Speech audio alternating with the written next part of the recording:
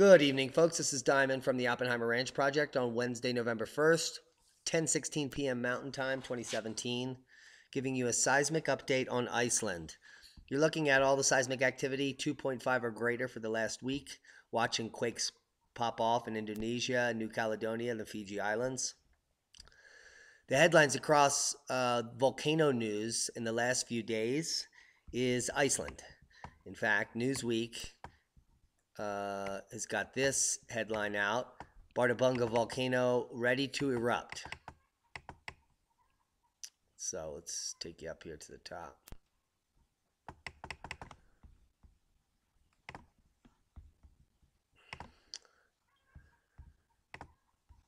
Okay, Iceland's enormous Bardarbunga volcano ready to erupt as 4 earthquakes strike in just 2 hours. Another headline coming out of Fox News: Iceland's biggest volcano could erupt soon, wreaking mass chaos on travelers.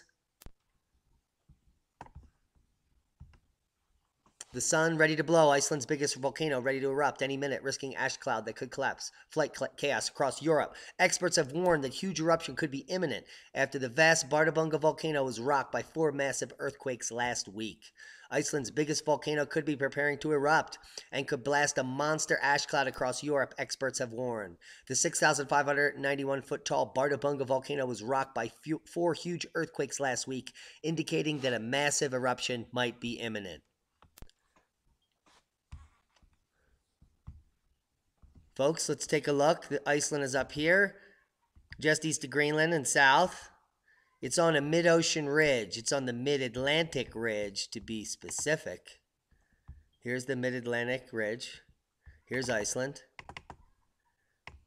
There have been no quakes today, 2.5 or greater, but if we go to 7 days magnitude 2.5, you can see 2 quakes at Bardarbunga here. And I'll go over the geology, a 4.6 and a 4.6. So Iceland is split by the mid-ocean ridge of the Atlantic, and there's another rift here that continues a little bit to the east. So here's the mid-Atlantic ridge, and the volcanism happens on this rift zone, where the Eurasian plate is spreading away from the North American plate, exposing the deep mantle, which we call the mid-Atlantic ridge. And typically basaltic lavas come up from these. Now here's a better picture, the geologic map and the types of basaltic lavas. You have a tholiitic basalt, an alkalitic basalt, a transitional alkalitic basalt. And 1, 2, 3, 4, 5, 6, 7, 8, 9 earthquakes, 9 volcanoes, 7 on the main island. And this is Bardarbunga right here, which is under an ice sheet. So,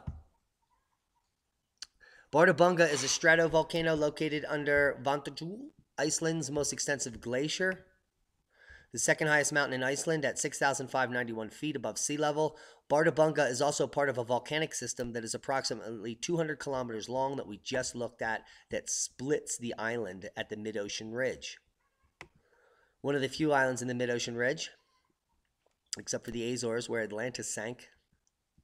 Bardarbunga is a subglacial stratovolcano located under the cap of Eyjafjallajoekull Glacier in the Eyjafjallajoekull National Park in Iceland. Now let's go over the eruptions and notable activity. Now first of all, this volcano has a history of sending smoke into the stratosphere. And it has a history of doing it at 6,600 BC. So if we go to the GISP-2 data, at 6,600 BC is the 8,200-year cooling event. High cosmic ray flux in blue. So as cosmic rays increase, boom, Bardarbunga blue.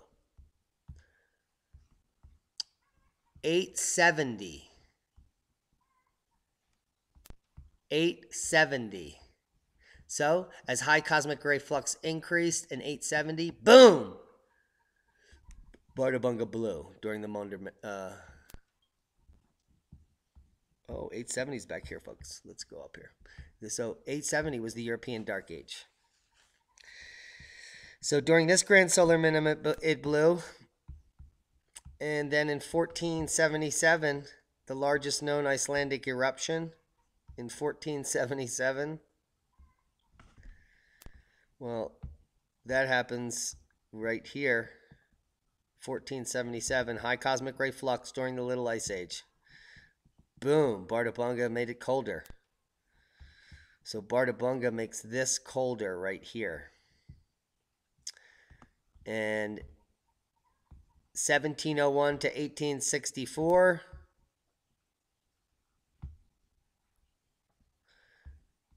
That's the Maunder minimum.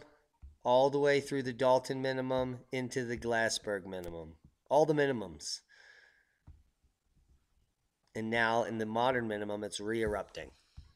That's the history of Bardarbunga. I'll leave you links to this site here. The whole country earthquakes during the last 48 hours from the Iceland Met Office. It's live. These are all the earthquakes. There has been no uptick. I don't know what they're talking about. You can watch this. There are no rumbles above 2.5 magnitude here, and this is live. This is the last 2 days. Now, there have been quite a few, and Bardarbunga is right here. Only a few earthquakes. I'd be more worried about this volcano, which is called Askja. So right now, according to their own site, Askja is more active than Bardarbunga, which is right here. So Askja, I would be worried about more than Bardarbunga currently, right this moment. And I'll leave you links to this. So this is how you can follow Iceland. It's pretty cool. It has a really cool small chart right next to here. It updates you for the last 2 days. And these headlines are nonsense. Iceland's enormous Bardarbunga is not ready to erupt. Shit, I would tell you. And we can come and watch it right here. Because there's typically warning. There'll be uptick up into the 4 range. It'll come up into the 5 range. It'll build. And then it'll start erupting at about 5.5 seismicity. It did it before in 2014. So it's a heads up. We'll be watching this for an eruption. Right now, there is no imminent eruption. There's more seismic activity up to the north here on Askja than there is in Bardarbunga. So that's a heads up. Heads up on Iceland geology and Iceland seismicity and these nonsense headlines. Iceland's enormous Bardarbunga volcano is not ready to erupt, as we just saw. Be safe, everyone.